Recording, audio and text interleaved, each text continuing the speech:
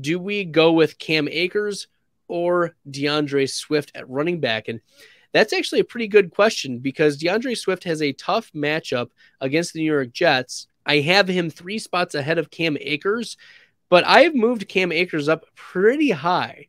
Okay, Cam Akers' expert consensus ranking is running back 31. I have Cam Akers at running back 24 this week as a back end running back 2.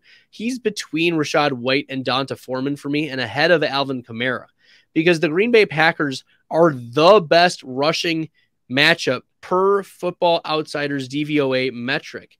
And yes, Cam Akers has had some struggles earlier this season, but he's been running back 23 or better each of the last 2 weeks. He has gotten 29 carries, and he's fallen in the end zone. So that's all you're asking from a back-end running back, too, who has a good matchup this week.